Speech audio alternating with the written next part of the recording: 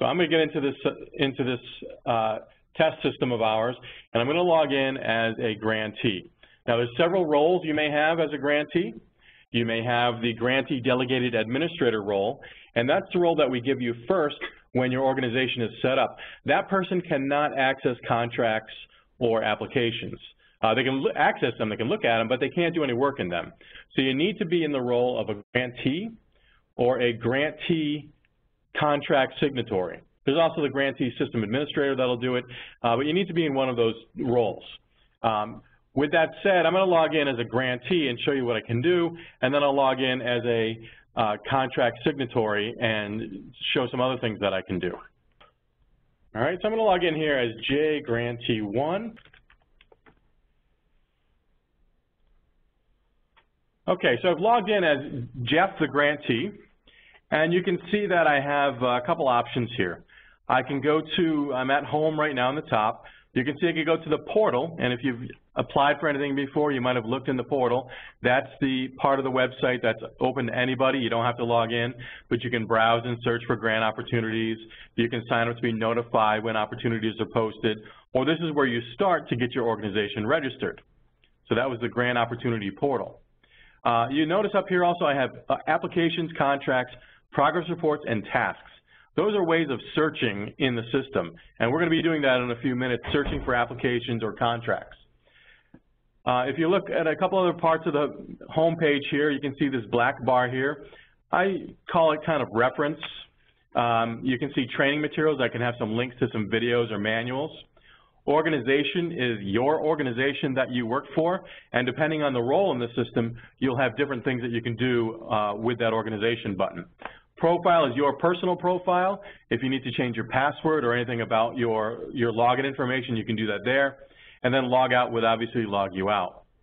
This blue bar here is kind of an action button, and you'll see actions up here such as save or add or delete when they're applicable to what you're working on. So we'll see an add button or a save button up here later.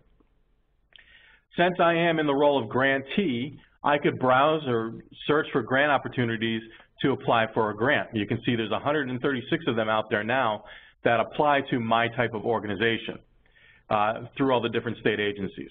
But I'm not going to do that, and I'm also not going to click on my inbox. You can pretty much ignore the inbox. All this is a copy of any email that you would have received from the system. And emails don't allow you to actually do any work in the system. It just lets you know that there's a task. So I'm just going to ignore the inbox, and you can do the same. What I do want to look at is my tasks. And you can see that in my case, I have one new task.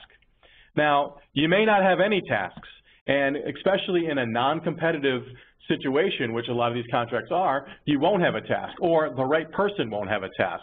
And that's okay, because I'll show you how to search for it in a few minutes.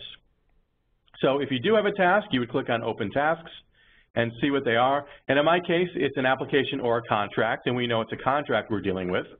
And this is the name of my organization, Sample Organization, and this is the document that was assigned to me. This is a contract, but it's sorted here in the application number, which we can click on and look at.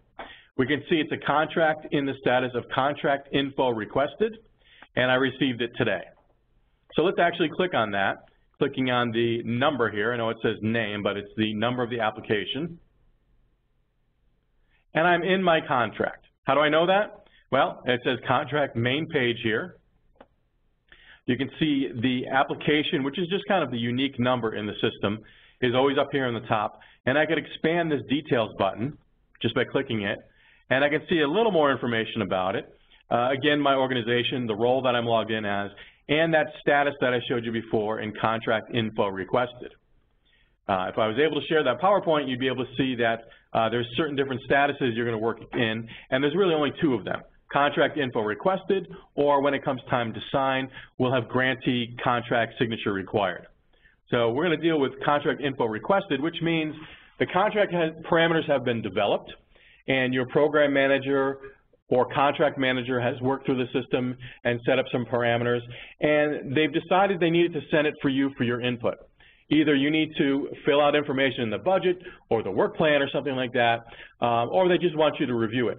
So contract info requested means you are allowed to make some changes and updates in your contract. and you'll see what we need to do with that. So the work we're going to be doing will be under here in this Forms menu, and if you've done an application before, that should look familiar to you. Just to show you these other green buttons here, we have Menu. That'll just bring us to that home page or the main page of the contract. Forms menu, like I said, we're going to be clicking on that and doing everything in there or searching through it. Status changes, you'll notice if I hover over it, I have one option here. We're going to do that when it's time for us to send it back to our program manager. And then management tools. You don't really have to use this, but there's one option here, Add Edit People, that I am going to use later, and I'll show you how that'll make it easier for other people to access this. And then progress reports and related documents, you can ignore that. It's not something we use right now, and if it is, there'll be training on it later, but I'm hearing now that you guys aren't going to be using it. So anyway, we're going to go into the Forms menu and take a look at that. Before I do, back to this cover page, it just shows me one thing here, my period total. How much was I awarded for this contract or this period? So I can see that my contract is a multi-year because it goes from 1/1/2018 to 12/31/2022. But right now, the current period we're talking about is this one-year period starting on 1/1/18 through 12/31/18. So we can see that's period 1 right here. Next year, or 2019, when that's being developed, we'll see it as period 2 and 1/1/2019 through 12/31/2019 and so on for the next 3 years. Okay, so let's go into that Forms menu that I talked about. You'll notice I can hover over it and see some of the options, or it's a lot better just to click on it and to scroll through. So if we look at this, we can notice a couple things here. It's separated in sections.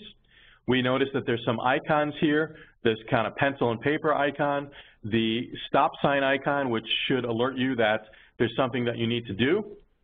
So we're going to scroll through these different sections here.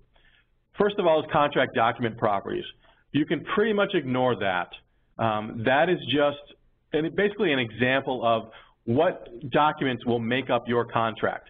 It doesn't matter for you to do that, though, because we're going to look at a contract preview later, and we'll look at it that way instead. But if you want to see the separate attachments or sections of your contract, there's the master grant contract here, which is the state's kind of standard template for all contracts. And then under this view file here, I could see the specific attachment A1, program specific terms and conditions. If you've done an application before, you would recognize that. That's in the applications as well. But again, you don't need to do that. You don't need to worry about that section.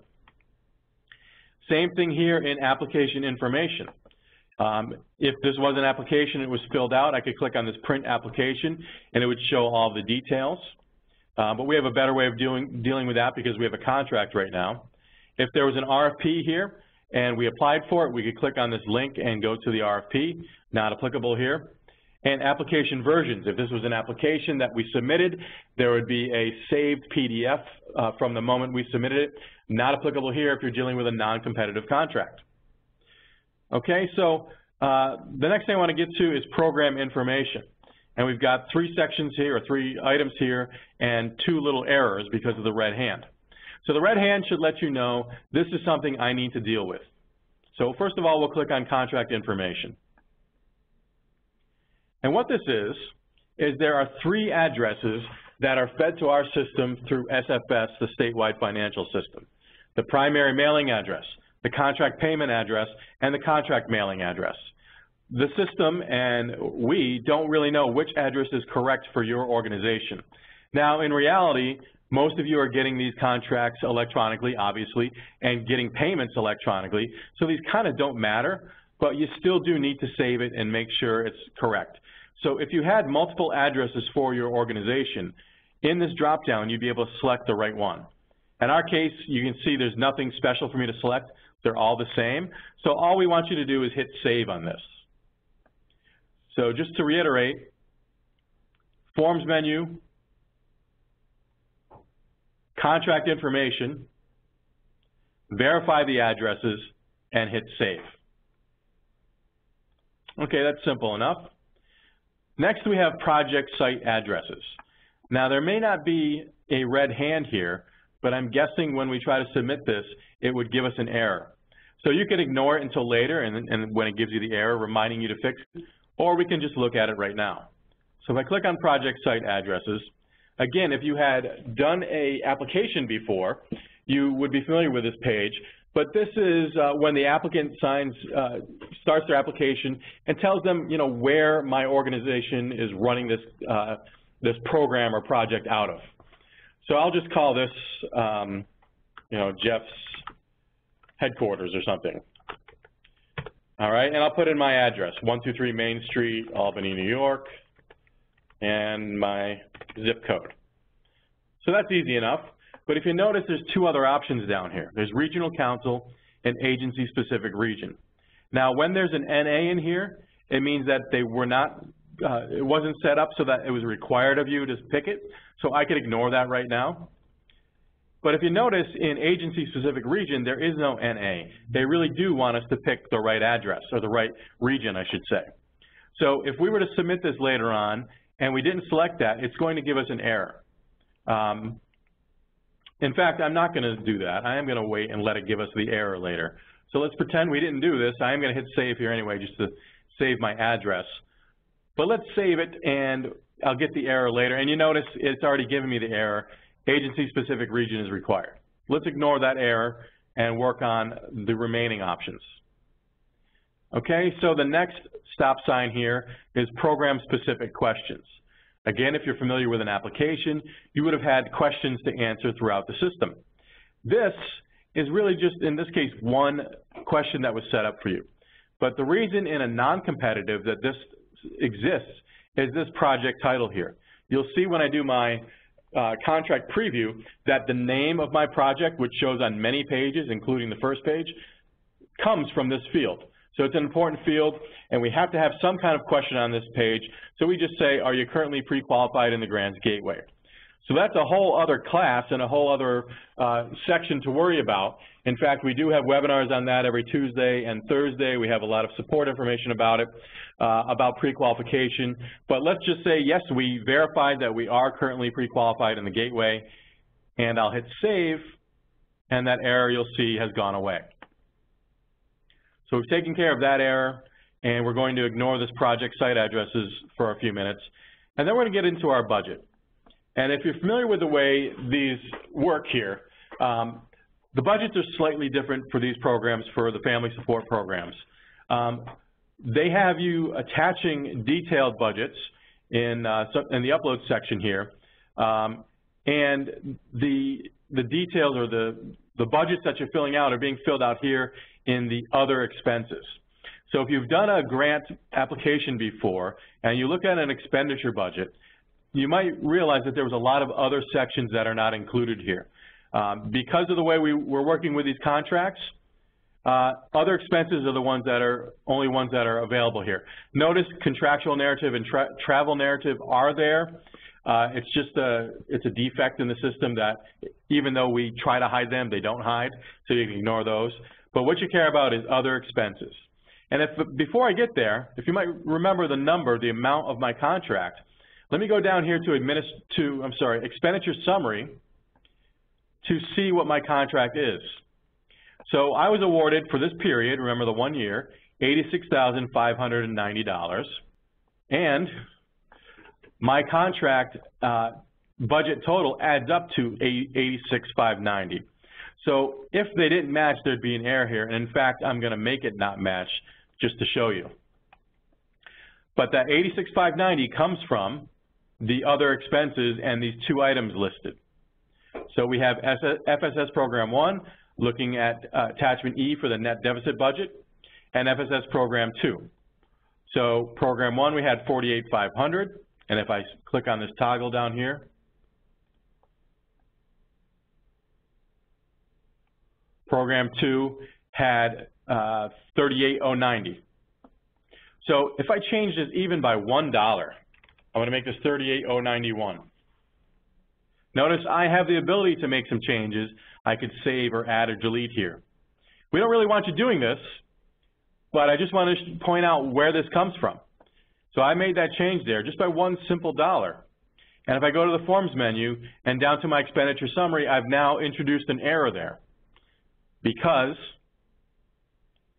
it now adds up to $86,591 when it should add up to $86,590. So I just wanted to point out the relationship between that and the fact that you're not going to be allowed to sign this contract or even send it back to us until you fix that problem. So let's go fix that. I'll go back into my other expenses, and I'll go to that program 2 that I just changed and get rid of that 1 and go back to 090.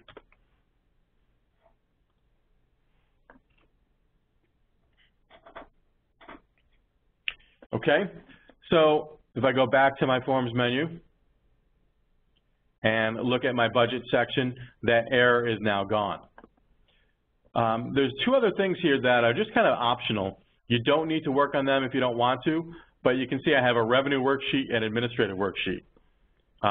Basically, the program turned it on just in case you need to fill it out. But what it is for the revenue worksheet is just showing you the source of, or you're showing the agency your source from the revenue funds. And you can see there's some required fields here with these red asterisks. You could fill those out to basically show where your revenue is coming from. Similarly, the administrative worksheet allows you to call out where the administrative costs for the grant are going. So these are grayed out here, but you'd be able to fill out right here on the other section what percentage or what amount is going towards admin of this grant. And usually it's less than 10% is allowed, so at the most it would be $8,659 here. But again, these are not required. These are sections that, if for some reason are needed for something that the regions are dealing with, that we could fill those out. Okay, another thing that we have, so that's the budget section, expenditure budget. Another thing that we have here is our work plan. And if you're familiar with the work plans in contracts, they have a summary, which is really details of your project. And they have what's called objectives, tasks, and performance measures. Essentially, these are the things that we are doing and we're being held to do in our contract. Now, when I say being held to, it's not like we're withholding money if you don't achieve all your goals, or it's not like you're going to lose your contract if you don't achieve all the goals. But it's basically spelling out what are we doing with this funding that we receive from the state. So let's first click on Work Plan Overview form here and take a look at what that is. Now, my program manager filled this out for us. That's why there's no error here. If it was left blank, we would have needed to do something here, and you know that because, again, of that red asterisk. So because of the way these are being worked, it says, please see attachment F for detailed work plan. I know for a few regions in the state, you'll actually have a work plan here. So it's up to some of the regions, it's up to the regions how they deal with it, but for most of them, they're referring to this attachment F that we'll look at when we look at our contracts. Again, there's that period from 1/1 to 12/31, and organizational capacity is not something we really need you to fill out. We know your capacity because we've been working with you probably for several years. During the application phase, this is a required field that applicants need to fill out.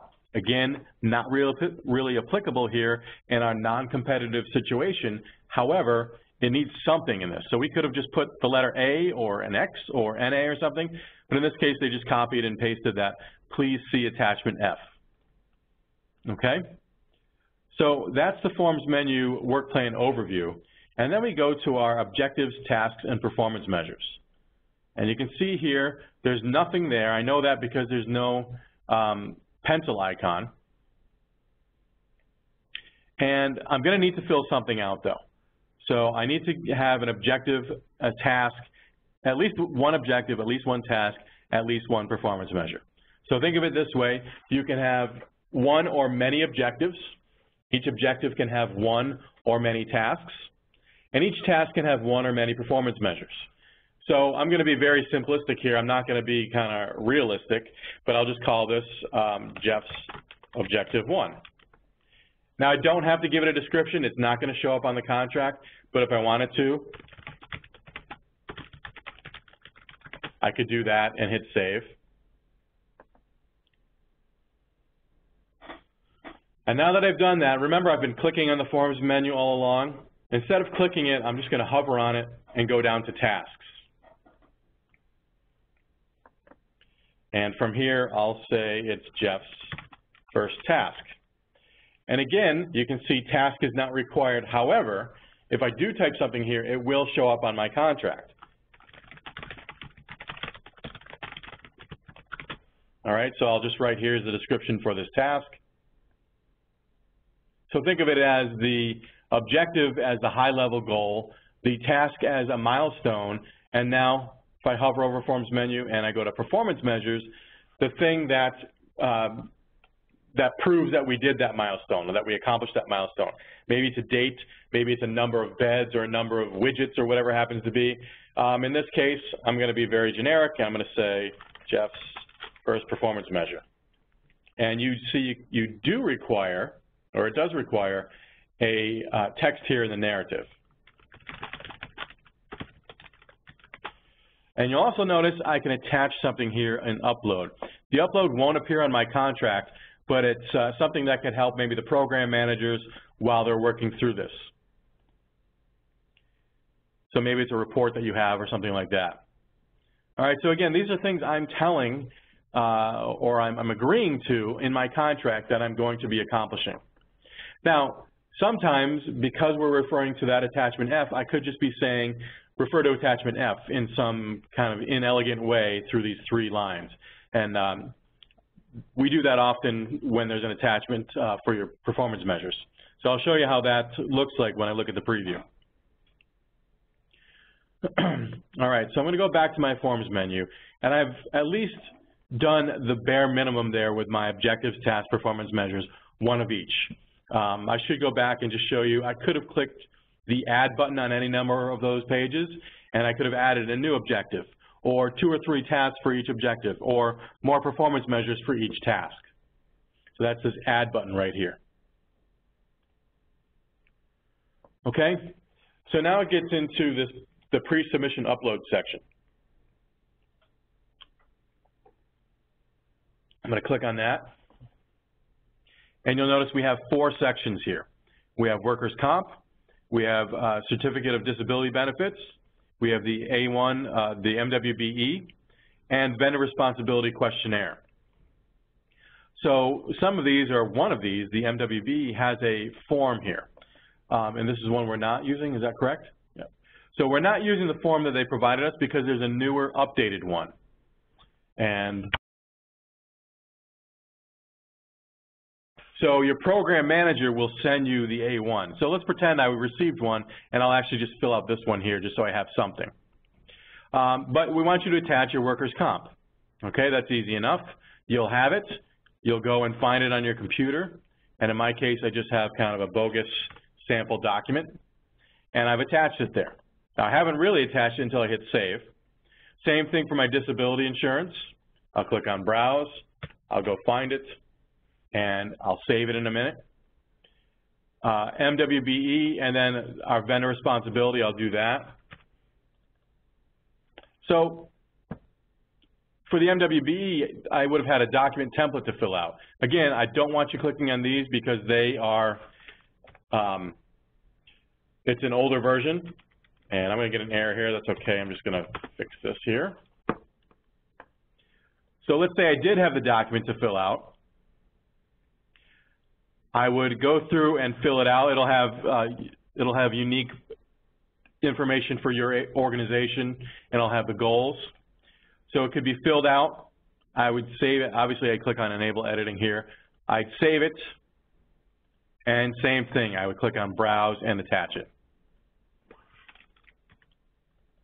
All right, so in my case, I've attached 4 documents. Now, I want to make sure you realize something that applies to the entire system, which is a timeout. So if I sat here and had to go find those documents and maybe fill something out, and I never hit the Save button, the system will time you out after 20 minutes of inactivity. And you may think, well, I was active. I was browsing and attaching files. Well, you didn't really do anything until you hit the Save button. So the system doesn't kind of wake up or reset that clock until you hit the Save button on a page. So don't get yourself into the problem of losing your work because you've waited or it's taken longer than 20 minutes and it's logged you out and it's lost anything that you haven't saved yet. So we certainly could have saved this with an incomplete page. That's fine. In fact, if I go here and I delete what I have for the MWBE. Now it's giving me an error that I need to fill out something for the MWBE, but that doesn't prevent me from actually saving anything else or even moving to another page.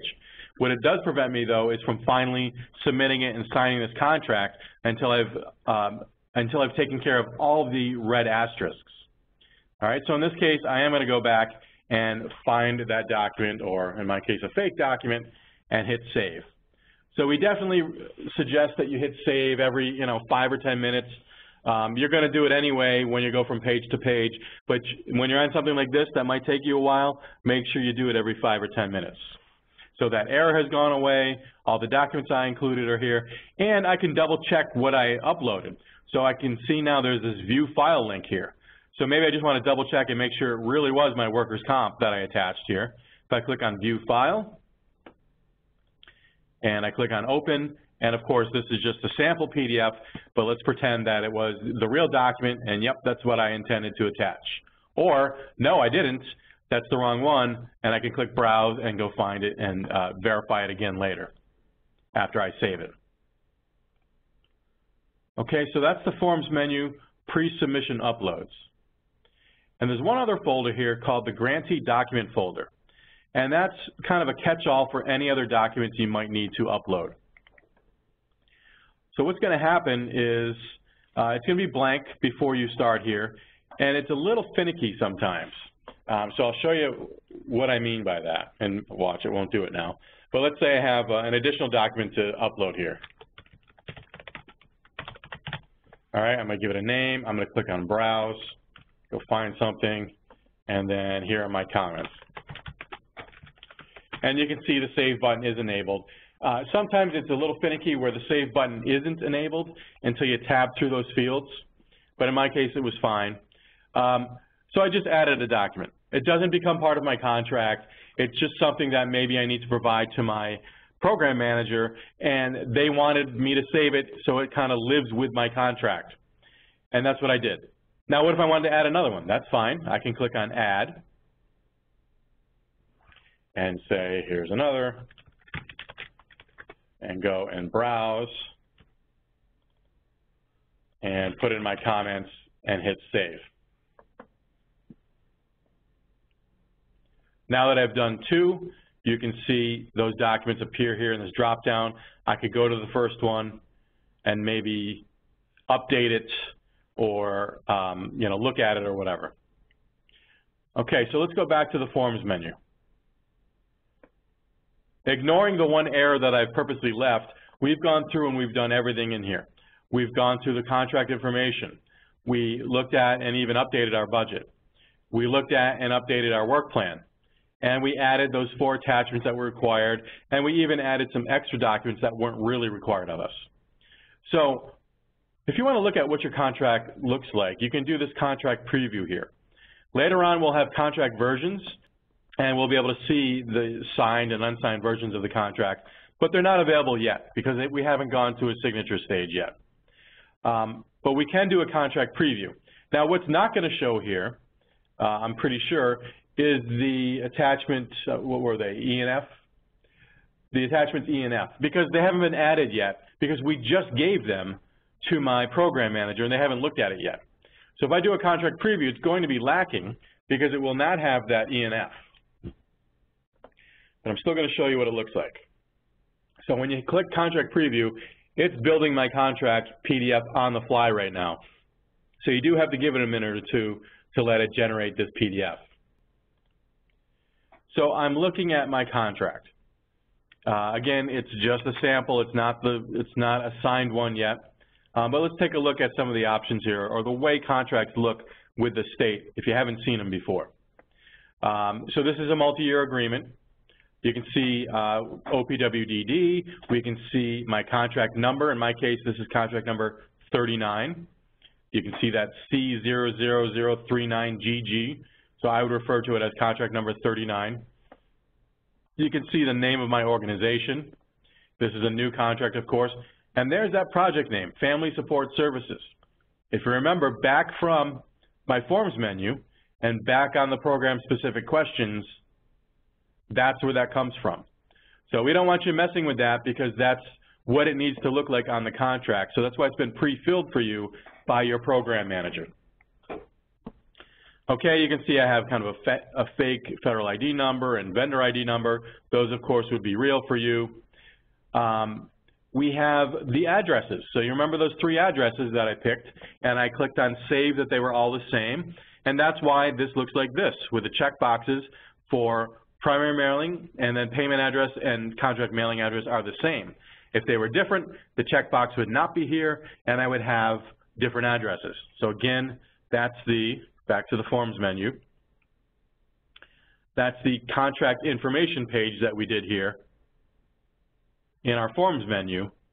That's what fed our contract here in this bottom left of the first page. And I'm a not-for-profit. This is actually a problem that hopefully my program manager would find out or would look at, but I don't have my charity's registration number here, and that would be important if you were an actual charity, and that needs to be on your contract. So I can show you where that comes from later on. Page 2 is going over the period and the terms. So again, there's that term of 1/1/2018 to 12/31/22. I know the period that we talked about was just that first year, 1/1/18 to 12/31/18, and I know it shows 12/31/22 here. It's just the way these show, and that's the way the State Comptroller's Office wanted it to be. But our breakdown, excuse me, our breakdown of the different years is right here. And you can see in this case, it increases year upon year. Okay, page 3 is where those attachments are. It's telling you, or it's telling the reader of this document what's included in this document. Our A1, the program-specific terms and conditions. The B1 is our budget. The C is the work plan. The D is the payment and reporting schedule. And then we would have the E and F down here, which of course do not appear yet because our program manager hasn't gotten to that yet. Okay, 4th page is a signature page. No signatures here yet because we're still just looking at a preview. But when we do, we'll see signatures here on the different sections. Now, it's not like you're signing it in cursive or doing anything with your finger or whatever. It's just the text from the system signing it. But what happens is, obviously behind the fact, is that this is a secure website and you logged in with your username and you're allowed to sign on behalf of your organization. And obviously, electronic signatures are accepted by the state. So once it's done and it goes through the system, that's obviously a valid signature, even though you haven't physically signed it with a pen. Now I'm going to skip through the next few pages. These are 25 pages of the state terms and conditions. Every contract has these. They're exactly the same 25 pages on every contract. And obviously, you shouldn't skip it, though. You should be reading it and know what you're signing up for, basically. But I'm going to skip it, so I'm going to go on to page 30. All right, so you might remember we have the attachment A1. This is the program-specific terms and conditions, either related to the agency as a whole or the program. In this case, it refers to Family Support Services. And don't know how many pages it is. It's several pages. We can scroll through here. Again, you will be reading this. I'm not going to do that now in the presentation here. Okay, so that brings us down to the attachment B1, which is the budget. So this is our budget that we looked at. It should look familiar. It starts out with the budget, the expenditure summary, and there's that 86,590, which is made up from the two sections of other. And if I scroll down, there's those two sections of other, our 48,500 and our 38,090. Then we go down and we actually see the summary of those, next page is the work plan, attachment C. So remember that summary. It allows up to 50,000 characters. If you don't remember, let me click over there and show you what I'm talking about. Forms menu, down to the work plan overview form, and here's that summary. So in our case, it just says, please see attachment F, and I've only used 47 out of the 50,000 characters available. but this is what it looks like on the contract, and it's referring us to that other attachment that we can't yet see. Okay, then it brings us down to that work plan detail. And you remember I did one objective with one task and one performance measure. So obviously, if I had more of those, it would flow underneath the different objectives or tasks, and we could have, again, many objectives, many tasks, many performance measures. But remember, in our case, we're referring to our attachment F. So those don't appear until after attachment D. This is the payment and reporting schedule.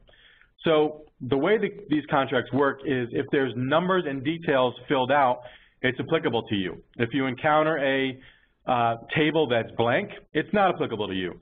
So for instance, in my case, I do get an advance payment of 25%. So it's going to be a requested advance. I need to request it when it comes time to get paid for it, but the contract does spell out that I'm allowed a 25% advance. So there's no scheduled advance down here. That's what this would show. And this talks about recoupment of the advance. It's just how we'll essentially pay back that advance. You'll pay back in what you're claiming will not be paid fully until the advance is covered. So then it talks about the claims that we can put in. So we're going to obviously claim and claim for payments, put in some invoices and claims. And in this case, it's saying you are doing them quarterly, and the claims are due 30 days after the end of each quarter. Now, of course, you're not in trouble if your claim is late, but this is just the way it's spelled out and really the way the contract wants you to do it. We have no schedule of claims, so that would be here if there was one. And then what reports are due. So there are 3 different things that are checked for us that we need to fill out on a regular basis. The narrative qualitative report. You can see we need to submit that no later than 30 days after the end of each quarter. Your program manager will give you details about that. Your expenditure report, same deal, on a quarterly basis, no later than 30 days after the end of each quarter. And then the consolidated fiscal report. This is a report that you'll submit on an annual basis here. And this is saying it's due on May 1st of each year. And then upstate and Long Island is November 1st. This is actually new to me. It's rare that anybody picks this. So if you guys don't know about it, I'll ask the regional people to talk about it later at the end of this. It is? Okay. I'm being told it's in attachment D, so we'll be able to look at it. I'm just going to do a little mute. I hear some background noise. There we go. Okay, so yes, it does, as we go down here, we'll see that. The next page here are the progress reports. Final progress report is not filled out, so it's not something that's applicable to us. And if we go down here, we don't have any additional reports due, so there would be a table of dates and when they're due, but we don't have one here. And if there are any special payment and reporting provisions, we would have them here, something that we'd have to adhere to. Maybe it would explain a new report that we have to do, or something special about payments. So this attachment here does go through the advance and the reports that we talked about before. So I'm not sure if this is going to be different for each one of you. Obviously it will, if in this case it's showing your exact amounts. So this is what my organization will be dealing with when it comes to advances, payments, and reports. Okay, so we're done here on attachment D. Now again, what we're missing is the attachment E and F, which will happen once our program manager gets a hold of it. So delete and upload a document. If you notice in the Grantee document folder, I don't think you actually can. Oh, no, you can. So what you're doing here is you delete the entire document that I gave. So remember, I uploaded 2 documents here, and I did this one, and then here's another. Let's say additional document, or let's say here's another I want to get rid of. If I hit go, and I realize, oh, this is completely wrong, I can hit the delete button up here in the blue bar, hit OK, and it's gone. And I only have that one. Now, where did that one go? Well, let me go back to Forms menu, back to my Grantee document folder, and there's that one document I added. So that was the delete button up here. Whenever you see the delete button in this blue bar, it means delete everything on this entire page. So you wouldn't want to do that if you went to, for instance, the program-specific page, program-specific questions page. If you did that, it would say, are you sure? We're going to delete everything on this whole page, which of course you wouldn't want to do. If you go to the pre-submission uploads, there's really no deleting. I mean, you can see you can delete if you want, but it's just as easy to save over because you need something in all of these fields anyway because of the red asterisks. But if I did want to delete, I would click on delete here, hit save, and it'll blank out whatever I save for the disability, but it's going to remind me, hey, you need something here because of the red asterisk. So you can save over or delete, but eventually you still have to save here. So I'm going to try to submit it, but we know we're going to have an issue because I forgot to do one section on purpose. But let's do that. That's here under status changes, and I can send it back to my program manager by going to contract information submitted. So I'll click that button, I'll do apply status, and it says, wait a minute, you didn't select the region on this page. So if you had multiple errors, it would give us a link to multiple pages. In my case, it was the one that I missed. So I can directly click on it if I want and go here and say, oh yeah, I did need to pick my region, and let's say I'm in Capital District, and I'll hit save.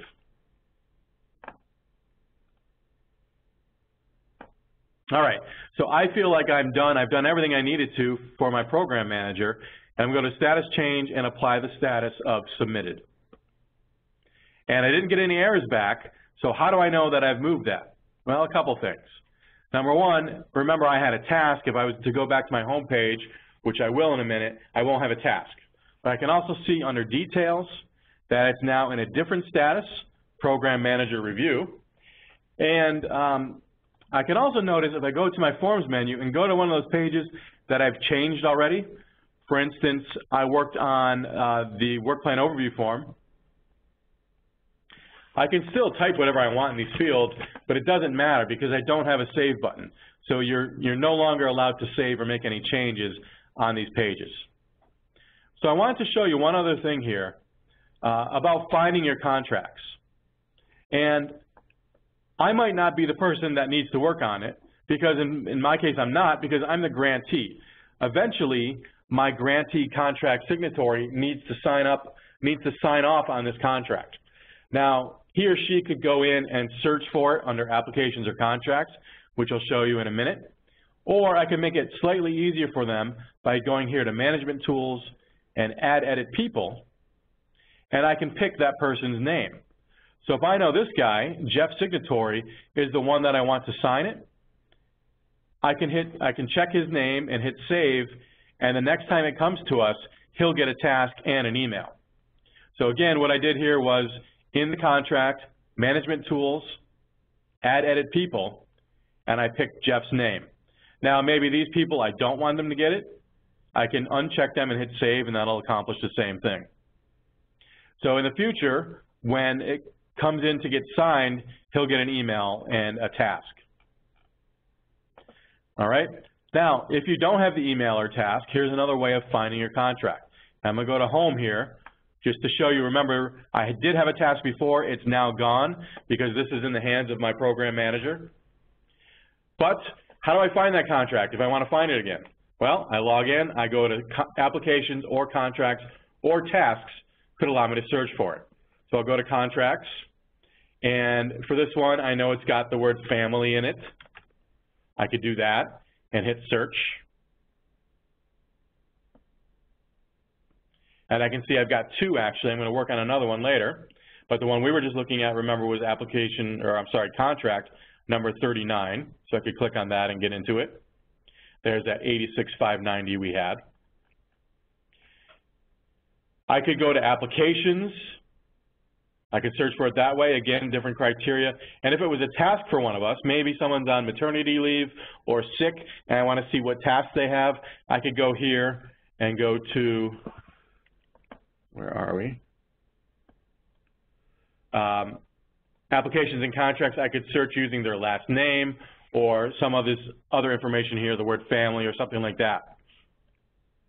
back to contracts, I could also just leave it clear. I could hit clear and hit search, and this will give us all the contracts that my organization has. And if you don't have that many in the gateway, it's not going to be a big list. We have a bunch of dummy contracts here, so I do have a good number here, 8 of them. But again, it's pretty easy to find out which ones. It's these on the bottom here, 39 and 40 are the ones that we care about right now. So several ways of finding a contract, even if it wasn't assigned to you. All right, so I'm going to log out here. And I'm going to log in as a program manager. Obviously, you would not be doing this, but I just want to move it on to the next status, which is getting it signed.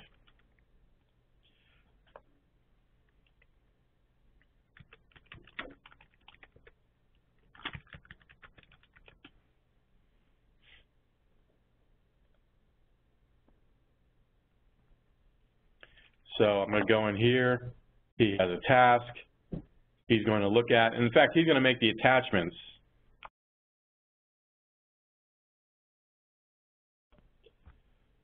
So I'm going to, that was number 39. I don't have it here. That's okay. He's the manager. He's going to search for it. Oh, right. Yep. It's got to be this one. And we can see that he received it on today's date, and we can see that he's got something to do with it. He'll do what he needs to do, and he'll move it up to contract manager. And the contract manager will make some changes or look at it, not necessarily make changes.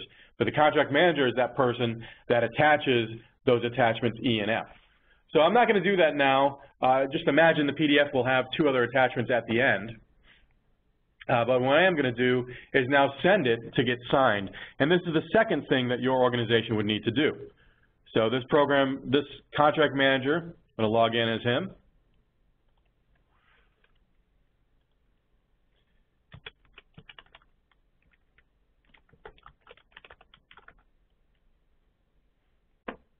And he's got a task. I'm guessing it's that one. There it is. He clicks on it. He does some editing. He adds those attachments E and F. And then he's going to send it to you for review. I'm sorry, for signature. So he's going to send it to the status of grantee contract signature required.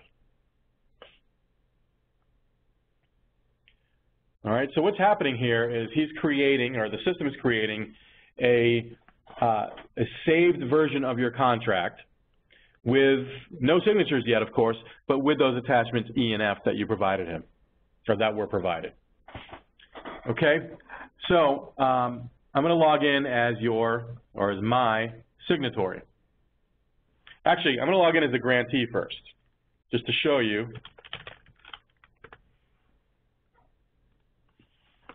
I'm the grantee.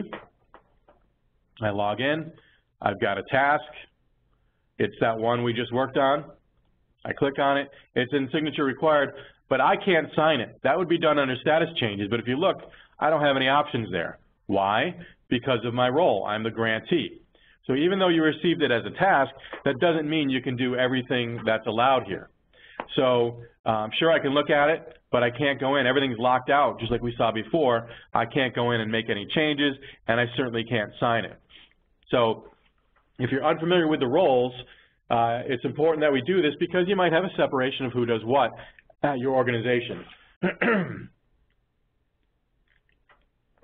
So instead, I'm going to log in as that signatory, someone who's allowed to sign a contract. Spell it. So I log in as Jeff Signatory, and I notice he's got a few tasks, or one task. And he only gets that task because, remember, I added it with that add edit people. If I didn't, he would have to go to contracts and search for it. It's just a couple extra clicks. So in this case, I am going to click on it. And we see it's in that status of grantee contract signature required. By the way, I also just received an email saying you have a new task. Please log into the gateway and view your task. It doesn't say exactly which one, but of course I went to my tasks and I saw there was only one. So if I go to my forms menu, I would not sign a contract unless I looked at it one more time. So I would go down here, and remember before we clicked on contract preview. Well, now there's actually a version. If I click on contract versions, I can see the unsigned version, and as we go through the system, there'll be the signed version by me, then there'll be the agency signatory and the Attorney General and OSC and so on. So eventually, once I have an executed contract, I'll be able to go here and see my fully signed executed contract. If they didn't approve it for some reason, there would be a reason that the OPWDD would work with, but in this case, obviously, we're not going to get that far anyway. All right, so I do want to sign it. Let's say I looked at this, everything looks good, I want to sign it. I'll look at it later once I put a signature in. So remember that's under status changes, and now as a signatory, I do have options. I could go here to signature complete, which is signing it. I could try to get the contract manager to review a new period. That won't work, it would give me an error, that's not applicable right now. Modification, that's also not applicable because I don't have an executed contract yet. In the future, you may be using modifications, but that certainly doesn't happen right now. But I could, let's say I looked at my preview and I realized something was wrong or something needed to be updated. Instead of signing it, hopefully I would have talked to my program manager and said, hey, I found a flaw here. But then I would send it back to contract manager review. They could fix it and then send it back to me. But in my case, I'm not going to do that. I'm going to hover over status changes and apply the status of signature complete. Okay, so I read this agreement essentially saying I am who I say I am. I'm allowed to sign on behalf of my organization. It talks about MWBE here and the master grant contract, and I'll click on I agree.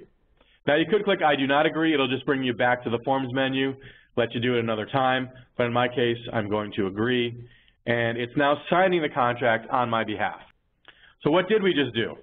Well, if we look at details, it's now in a different status. It's in contract package validation, which is what the contract manager deals with, and then moves it on to the agency signature and the Attorney General and so on. Eventually, it'll move through those statuses and become an executed contract. So let's talk about a couple other things we can look at. First of all, let's go back to the forms menu, and I'm going to look at that contract version, and there will now be a new one. So instead of that unsigned version that I didn't look at, let's look at the signed version. And I click on it, it's got this PDF, it wants me to open, and I can either save it or open it. And I've got 47 pages here. Looks like exactly what we saw before, except for I've now signed it by Jeff Signatory in the title of Signatory on today's date. So again, nothing fancy or cursive, but it is a real signature. And then eventually, the agency will sign it, Attorney General will sign it, and OSC will sign it, and we would see those versions here on contract versions. So the only other thing about this is my E&F would be attached here. Because if this is a demo and I haven't gone through it all, the real steps, obviously we didn't do it, but if it was done, I'd see them down here on page, let's say 48 and 49, or the next few pages. Okay, so I've done everything I need to do. It's going to go through the signatures process, but I might be wondering what's the status. And if you want, you could, call or email your program manager, or you could log in and go to, maybe you'd have to search for your contract. Let's do that because I don't have it as a task anymore. So remember, I had a view task here before, I don't. So let's go, let's say a couple weeks have gone by and I want to see what the status of my contract is. I can go to contracts, I can search for, let's say, the word family again, or just search on blank.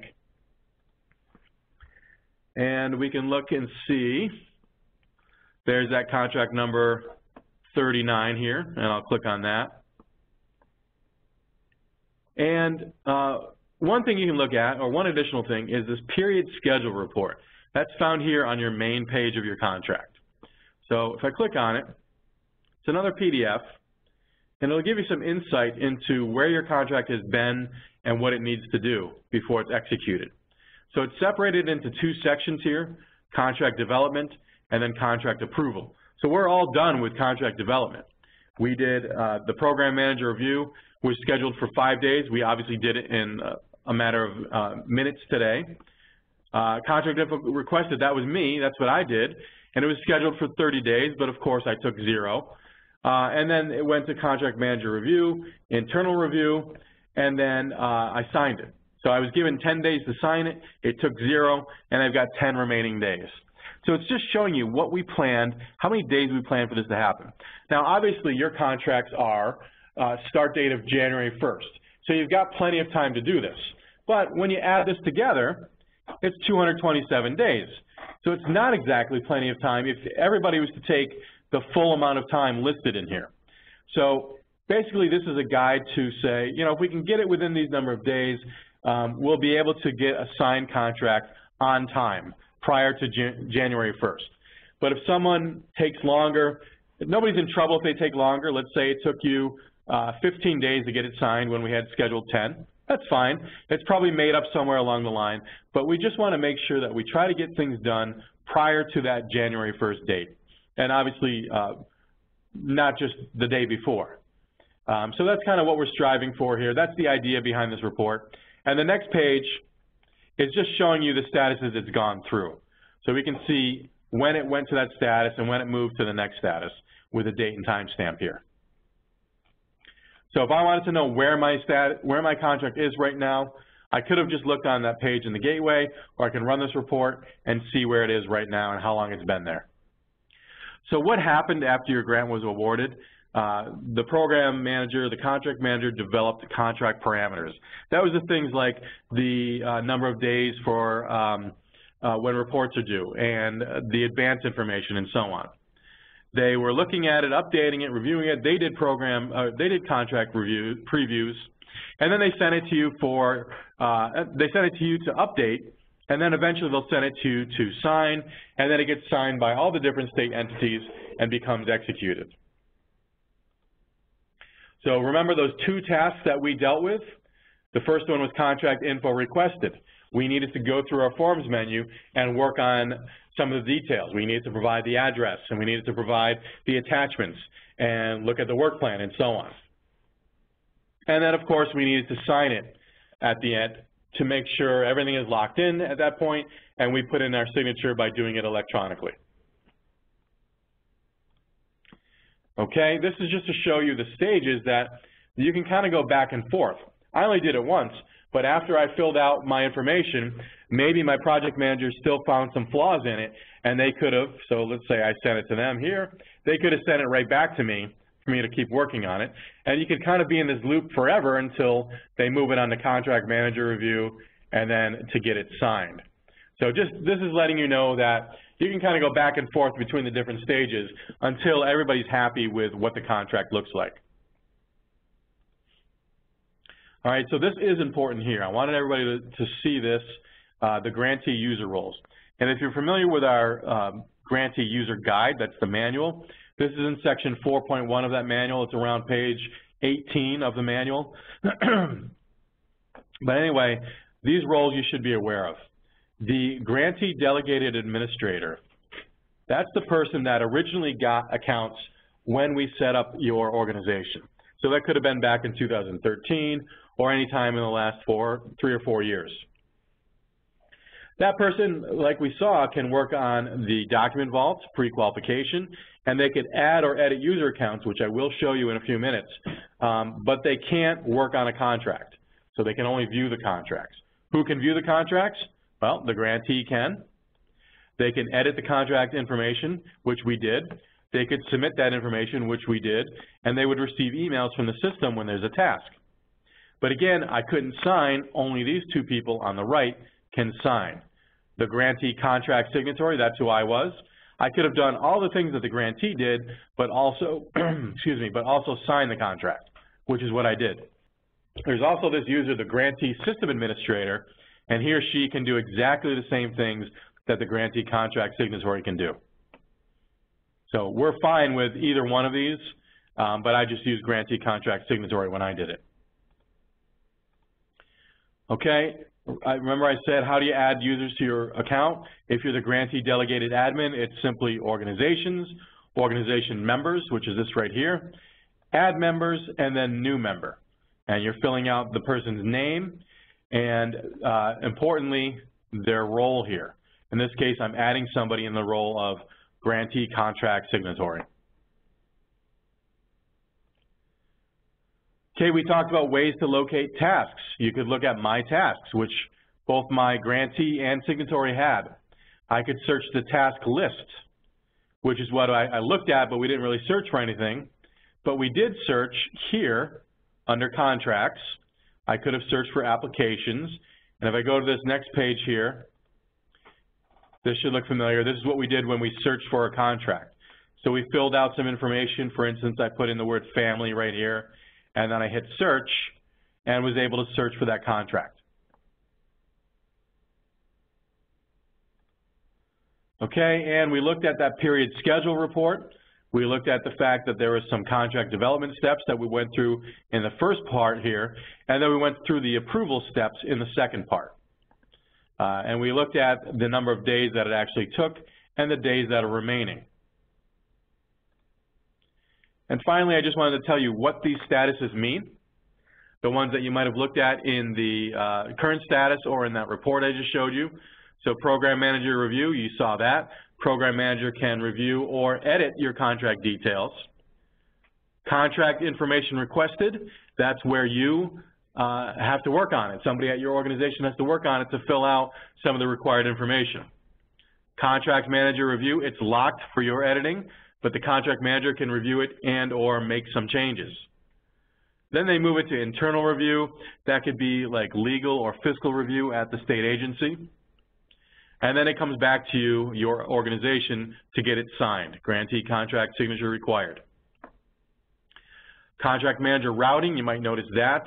That's kind of your contract manager finalizing things and getting ready to move it to the AG. Attorney General, they can sign it. OSC, they can sign it. They sign it electronically. At some point, maybe the AG could reject it for some reason.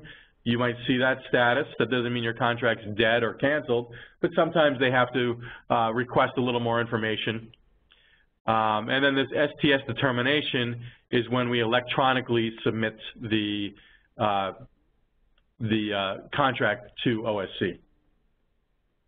So you might notice these statuses, and I just wanted to point them out.